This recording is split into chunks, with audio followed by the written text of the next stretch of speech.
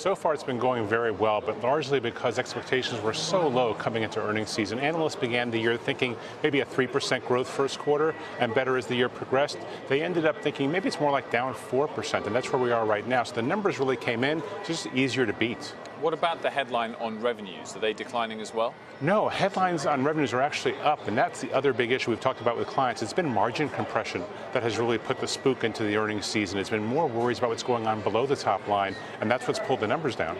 Higher costs? Exactly, higher costs. Labor costs, the dollar obviously year over year is up 4 to 5%, so that's been a pressure on more international companies, but mainly labor and materials. I guess always key as well is what people are guiding for later in the year. What have we heard so far? I mean, the banks obviously have kicked things off. Yeah, the banks have been kind of mixed. JP Morgan probably the best example of a real upside positive kind of message. But the way I think about this earnings season, it's not Q1 earnings season, it's telling me about the back half season.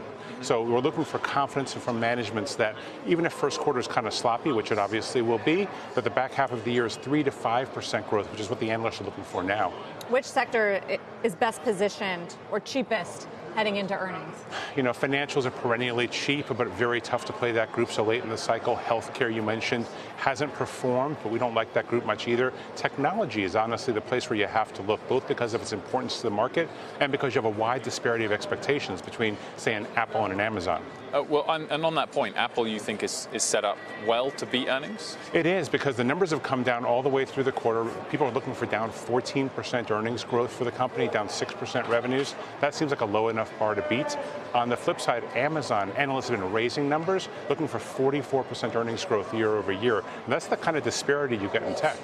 Do you think there's been an overreaction to the global growth slowdown? I mean, China concerns really dominated at the end of last year. That's when the numbers started coming down. Yeah. Or have we just not seen some of the big industrials report yet? Yeah, analysts cut numbers for two reasons through this quarter. The first was Q4 was just so bad. The market was bad, results slowed down, growth went from 25% to 10% year over year, and then you got the worries over the slowdown, not just in China, but in Europe as well, major trading partners. So it's been a confluence of those events that have driven down GDP expectations, earnings expectations. That's where we are today.